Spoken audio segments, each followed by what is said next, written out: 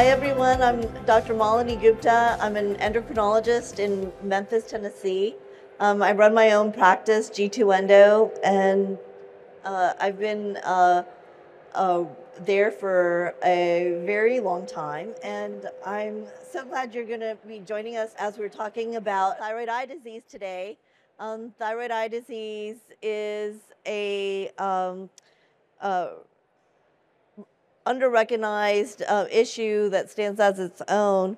Today we're going to be talking about a real patient experience with TEPEZZA, the first and only FDA-approved medication for thyroid eye disease that is used regardless of the duration and activity of disease.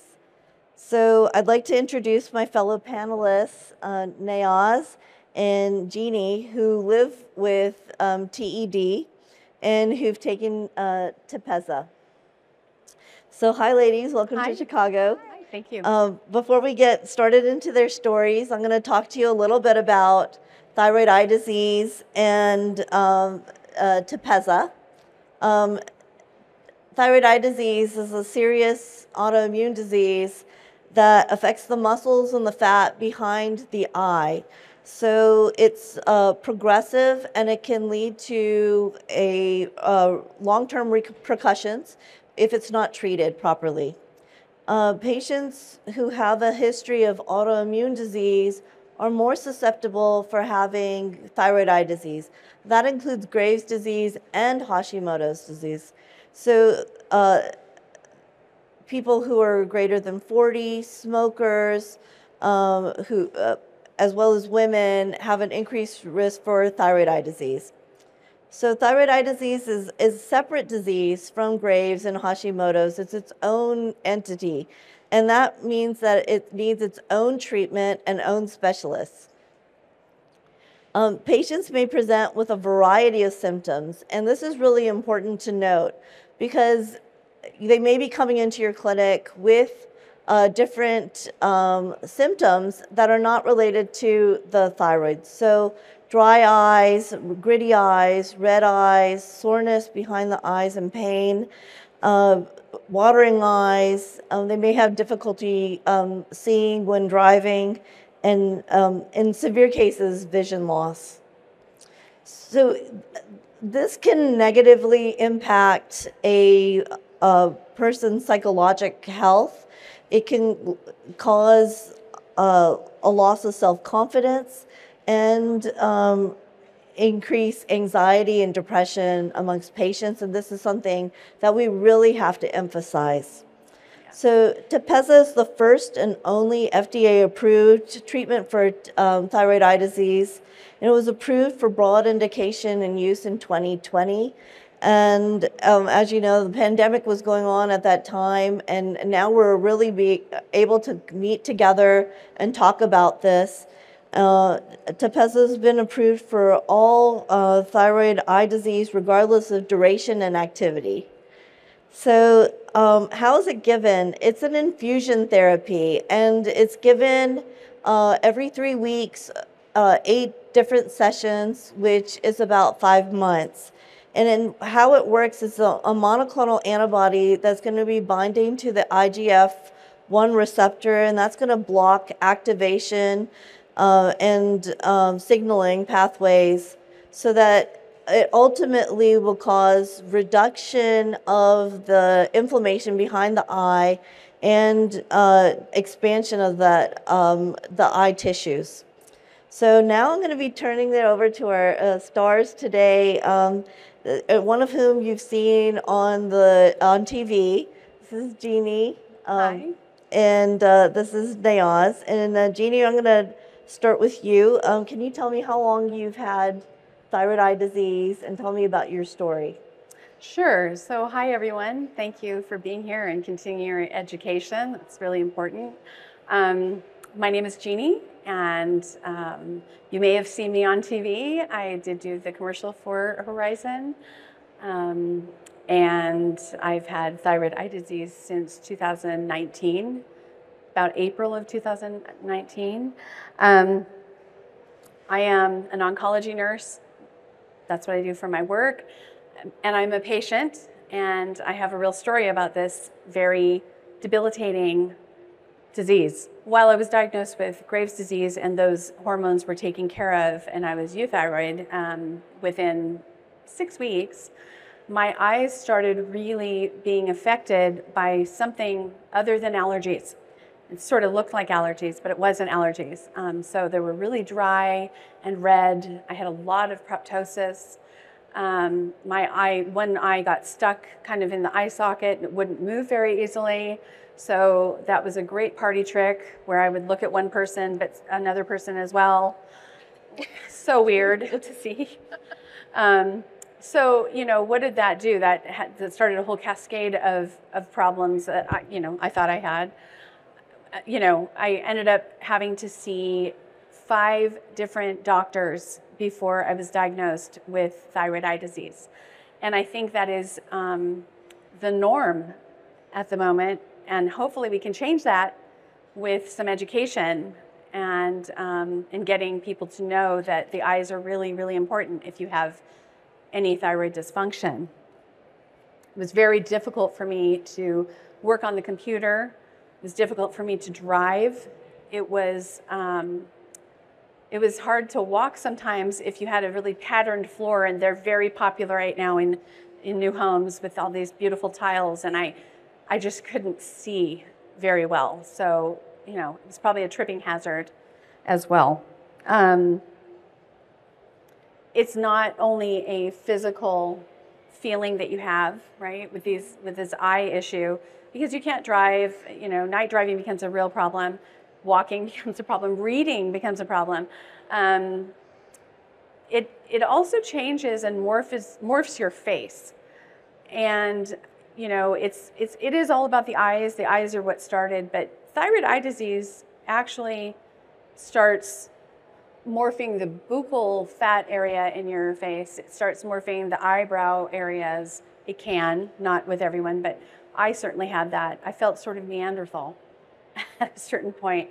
So that psychosocial aspect, that mental aspect is really strong. You don't want to go out. You don't want to have your picture taken. And you don't look at all like what you used to look like, as evidenced by a colleague of mine looking at me saying, "What happened to your face? I don't recognize you," which was really hard to hear. And I think you also had some of that too, where it's just so disfiguring. Right? Incredibly. It's very disfiguring. And I relate to so much of your experience. My name is Nia Zulfagari. I'm 32 years old. I was diagnosed with Graves' disease about 14 years ago. And about 2 years after the fact, I was diagnosed with thyroid eye disease. My symptoms were pretty stable for a long time until about 5 years ago when my symptoms took a full 180, especially affecting my left eye versus my right eye. I had a lot of proptosis in that one eye. Of course, similar to your story, I had a really hard time driving. I had very bad tunnel vision, very bad double vision. Sleeping was really difficult. I'm a tummy sleeper. I love to sleep on my belly, and I had to learn to sleep not only on my back, but I had to sleep upright. Yeah, raised. For a good few years, because I would wake up and the pressure and the pain would be so debilitating that it would take a good 2 hours for me to be able to even feel a little bit of equilibrium for me to be able to get ready for the rest of the day. So it really impacted my mornings and my day. Dryness, redness that you also had as well too. Terrible. You would assume it's from allergies, but it was not from allergies. It was something that I had to use eye drops for constantly, all day. Eye serum at night, take the eyes shut, eye mask, sleep upright. I mean, it was atrocious. And yeah, I mean, if anything, it is very much a psychological, emotional, wearing disease, if anything, similar to what you mentioned, going out to birthday parties, graduations, lunches with friends. I would say no to almost every invitation because I knew that there would be a camera present. Yeah. I knew that a selfie was going to be taken. I knew that, people were going to look at me and have conversation and kind of look a little like this. I had so many people also say like, "What's wrong with your eyes? That picture didn't come out good. Let's take another one." Wearing glasses, sunglasses were like my safety zone, but even wearing sunglasses was really uncomfortable because of that one protrusion and significantly in one eye. Yeah. I could feel my eyelashes hitting the lens of the sunglasses, so I would have to kind of wear them a little bit below my nose. Yeah. So it just day to day was really impacting the functioning of my days until finally TEPEZZA showed itself. Yeah. Well, thank you guys for sharing your stories. There's a lot of great information for us as providers about thyroid eye disease that you've been able to provide for us, and we really appreciate that telling us about your journey. I think that that does help us get patients to the thyroid eye disease providers faster when we understand this better. And oftentimes patients assume that their symptoms are just related to the thyroid disease itself. It's not a separate issue with their eyes. Yeah. And so we need to have everyone really understand the risks that are involved with the eyes. And it's extremely important that we're asking about the symptoms that they have been talking about. Those questions are so important. As you can hear, they're really impacting their lives. So I really want to reach out to you to let you know, please ask these questions when you're in clinic, and we can find that disease activity earlier. It is helpful. However, do remember that TEPEZZA is used in any part of the story. It doesn't matter about the duration or the amount of activity. So who do you refer to? Our thyroid eye disease specialists include ophthalmologists, oculoplastic surgeons, neuro-ophthalmologists, and endocrinologists who've been trained in thyroid eye disease.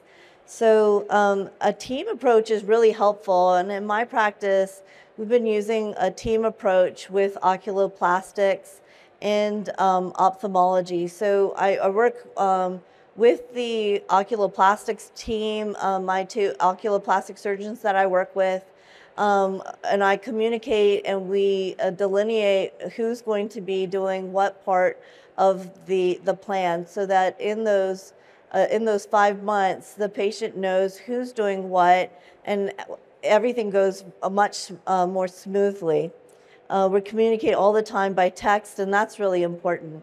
So how do you find somebody who's a TED specialist? One can find it on the TEPEZZA website, or request a rep from Horizon to come out. That is really pretty helpful. So now I'm going to talk to you guys about your treatment experience. If you could tell me about that, Nails. Yeah, absolutely. So I found out about TEPEZZA through a Google search, and then I found my TED specialist also through that Google search. So thank you to Google for bringing me here today. It's really jarring to look at those photos of myself, by the way. It's like, takes me back.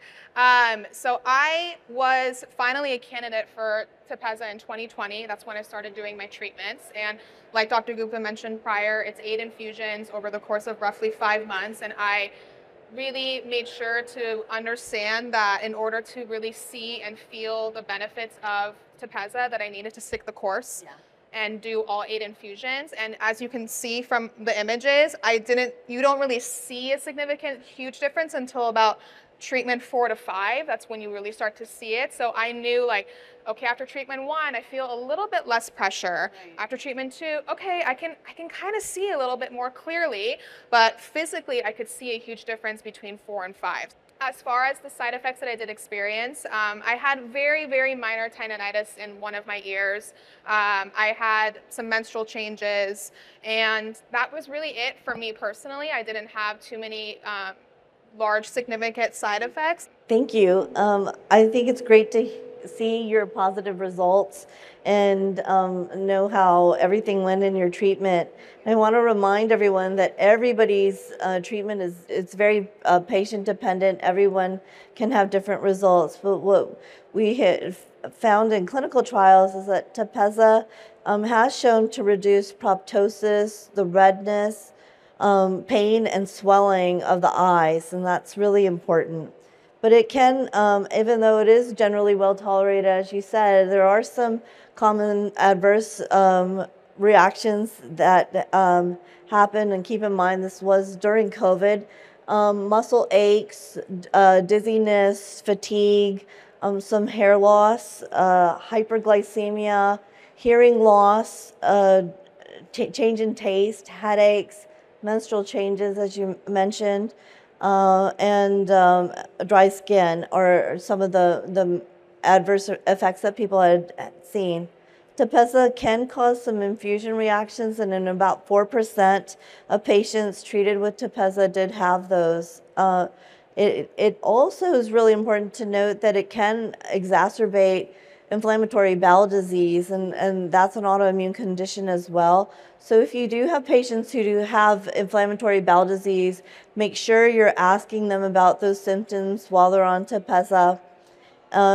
We note that changes in sugar, hyperglycemia can also take place after TEPEZZA infusions. It's really important to monitor blood sugar before, during, and after treatment. So that is where the role of an endocrinologist is very helpful, and communication between the oculoplastics and ophthalmology team and the endocrinologist is really beneficial. So you can find the safety information on the website, tepezzahcp.com.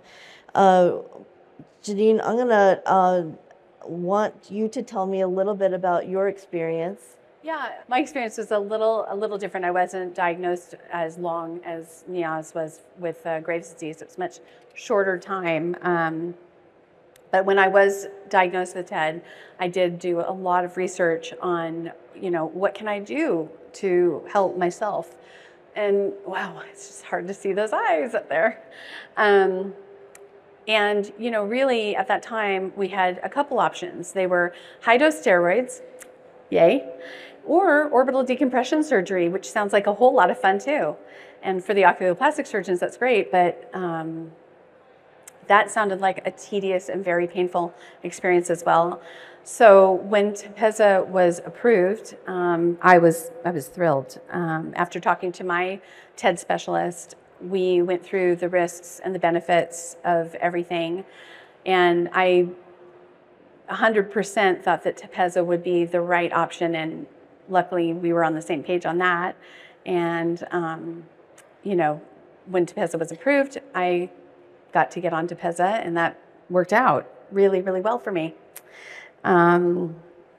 My experience with the infusion process was, it was super simple. I infuse people all the time too, so I wasn't really afraid of that. It's a little time consuming to be coming in for a couple hours, but that's all it is. It's not painful or anything. And I saw results, since this is so different for everybody, I saw results actually 48 hours after my first half dose. And when I say I saw results, I was astounded, because most of the inflammation that I had been experiencing for a year and a half, it was gone, people, it was gone. I had no double vision after 48 hours. My eyes were not red, they were not tearing, and I actually started to look a lot more like myself. So much so that when I went to work, my colleagues were like, "Oh my God, you're back. It's you. It's not some crazy person that keeps coming to work with one eye going here and one eye going there." So I was just thrilled. But that's not the case for everyone, but I had a really good outcome with just the first dose. Having said that, I kind of thought, well, maybe I shouldn't do 8 doses since I had such a great reaction with this half dose, but I think it's very, very important to know that it is an 8-dose course, and to see optimal results, you do have to continue with the 8 doses. So that was the decision I took, along with my oculoplastic surgeon, to continue with that. So it improved everything, the pressure, the pain, the redness, the double vision, the bulging eyes. I no longer had to tape my eyes shut at night. You both have had differing experiences in the duration of your disease process. Nayaz, you've had it longer, and Jeannie, you've had this shorter, and you still have had great outcomes from this. I think that's really nice. We have seen similar results in case studies, and we know that it's approved for treating TED, regardless of the disease duration or disease activity. So our understanding of thyroid eye disease has been evolving over time, and it's no longer we're no longer thinking that the thyroid eye disease will flare and then subside. So this is very different from where we were even a couple years ago. We're actually seeing that thyroid eye disease can be treated with TEPEZZA, and the symptoms get better at all the different stages of somebody's journey with the disease, despite the disease severity, duration, and symptom activity. So there's even further data from a phase 4 clinical trial of TEPEZZA in people who've lived with thyroid eye disease for longer and have lower clinical activity. This reinforces that in a clinical setting, it is effective to use TEPEZZA, and regardless of the duration and activity of disease. Last week alone, I had identified 4 patients and sent them to oculoplastics for treatment, and we have we're hoping to get the TEPEZZA started for them. Some of them have had it for diagnosis more recently. Some were diagnosed almost 20 years ago. So in closing, Nayaz and Jeannie, do you have any other thoughts today? Absolutely. I alluded to this a little bit earlier about how this disease is very emotionally, psychologically really jarring. I have been told everything from, you look fine. Oh, yeah. It's anxiety. Yeah. So if anything, I want to just leave you with, please keep in mind that humility and empathy go a long way, and that's what sticks with us the longer. That's what I remember the most through my experience, is just how empathetic and kind and patient my endocrinologist, my oculoplastic surgeon were. And that's what I talk about the most beyond the treatment itself, as I talk about that foremost. And I definitely would echo that too, that it's really an emotional, it's a physically very disfiguring disease to have, which causes a big emotional aspect. It's just really nicks away at your self-esteem. And to have, I think when healthcare professionals make comments like, well, it's not really the worst I've seen, it just undermines so much of that patient's feeling about themselves, because that's not my goal. It wasn't my goal to be the worst that doctor had ever seen. Certainly not. And I think that if we all just kind of look at the patient as a person, because they're all so different and they're going to present very differently, I think it'll go a long way to helping the patients. So I appreciate everybody that's been here that's learning more about it, and appreciate Horizon very, very much for continuing with that, with the education and with the science. Thank you. TEPEZZA is a prescription medicine used to treat thyroid eye disease, or TED, no matter if you've had TED for months or years. Important safety information. What is the most important information I should know about TEPEZZA? Infusion reactions can happen during or within 24 hours after your infusion of TEPEZZA. If you have a reaction while receiving TEPEZZA, your doctor or nurse will slow or stop your infusion and treat your reaction. If you have a severe infusion reaction, your doctor may stop your treatment completely. Tell your doctor or nurse right away if you have any of these symptoms during or after your treatment with TEPEZZA. High blood pressure, difficulty breathing, fast heartbeat, headache, redness of the face, feeling hot, muscle pain.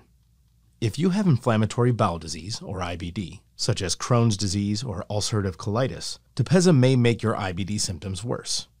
Symptoms of worsening IBD may include an increased number of loose stools with stomach pain or cramps, and blood in your stools, After each TEPEZZA infusion, tell your doctor right away if you have worsening IBD symptoms.